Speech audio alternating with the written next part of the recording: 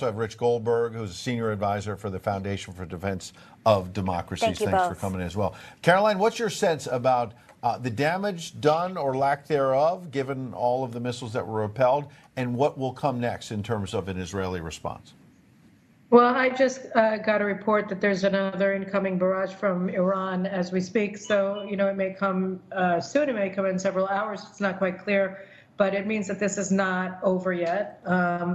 That's one thing. The other thing is, it doesn't appear that a lot of damage was caused from this because of our interceptor missiles and also because of actions taken by the United States and other militaries allied with the United States to intercept the Iranian projectiles. But this is a significant move by Iran, because it's unmasking Iran really as the mastermind of everything that's been happening in the region, because all of the attacks that Israel has been absorbing to date have been carried out by terror armies that Iran built and commands. So this is another move in Iran's onslaught against Israel, and it has to be seen as such, and we have to view the war as a regional war, which it is, directed from Tehran. Rich, bringing you into the conversation here, we'll obviously be watching more reaction from Israel tomorrow, but speak to us tonight about the reaction so far from President Biden and lack thereof response, actually. Well, the first thing is obviously in the heat of the moment, as Iran is launching one of the largest scale attacks in its history, unprecedented, unacceptable, crossing the Rubicon here in this multi-pronged, multi-platformed assault on a democratic ally. Remember, violating the sovereign airspace of many countries along the way. This terror-sponsoring state attacked our ally tonight, and the United States military did step in, along with the United Kingdom's military as well. And we hear reports, maybe the Jordanians, maybe the Saudis even quietly assisting Israel and bringing down as much as possible as this threat approached the state of Israel. So credit due for stepping in the moment and providing maximum missile defense and drone defense capabilities when our ally was under attack. However, we need to understand that this is a crossing of the Rubicon. This is unprecedented in its scale and nature. It means that Iran did not have a miscalculation tonight. It had a calculation. It's only a miscalculation if they pay a price for it. The calculation is they looked at the United States. They looked at $10 billion of a sanctions waiver from President Biden. They looked at oil being shipped to China without any interruption from the United States. They looked at political warfare against Israel on a daily basis. They saw Canada cut off arms sales. Yeah. They saw domestic unrest in Israel, and they said, we can do this, we can normalize what they did tonight. If we do not see Iran pay a significant consequence, militarily, politically, and economically, they will have normalized what we just saw, and that cannot happen.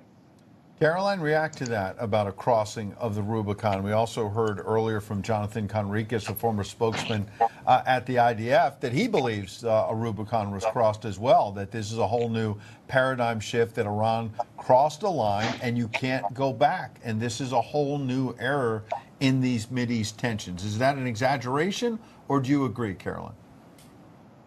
I agree wholeheartedly. I think that two things have to happen. The first thing that has to happen is that Israel has to counterattack against Iran in Iran. And the other thing that I think has to happen is that Israel has to conclude the conventional phase of the war in Gaza by seizing control of the city of Rafah and the international border with Egypt and destroying the rest of Hamas's forces. Because what I think one of the things that emboldens Iran to attack is, as Richard said, the United States is waging effectively political warfare against Israel and saying that we're not going to get arms from the United States if we defeat Hamas. So I think these things are very important. We cannot be in a defensive pose when we are being assaulted on 6 fronts by Iran and its proxies. We have to go and we have to win, and that's it. Clearly, that's been the mission, and it all started on October the 7th. I mean, that is really right. This was what has brought us here. And next week, Rich, will have an aid bill it will not just be Israel, it'll be Ukraine, it'll be Taiwan, and D.C. will be batting it around. And we've seen sort of a lot of the stumbling blocks as well with some of this. What are your thoughts on what we may be seeing in the days ahead as we look at the military response? Obviously, there'll be a strong response too. Israel probably needs to replenish after tonight. I mean, that's what one of our military experts said, is like they went probably, they fought very hard, but this will be something that they need support from.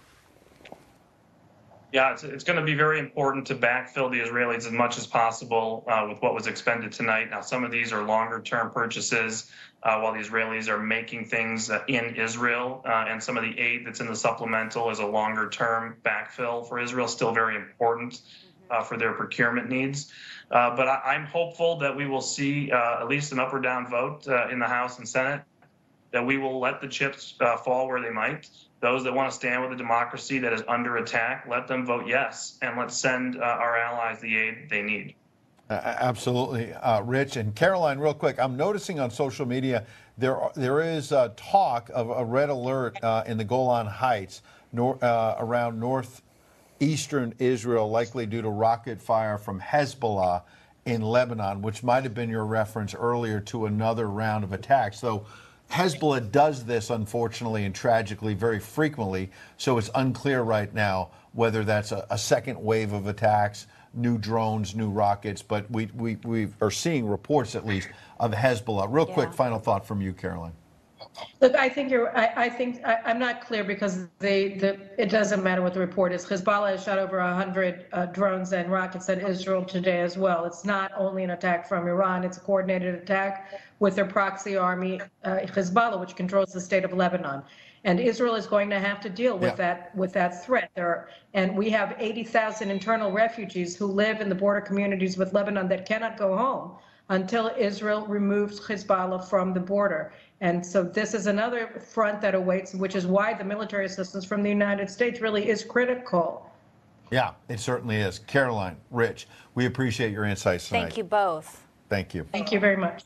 All right, our live coverage continues after a quick break right here on Newsmax.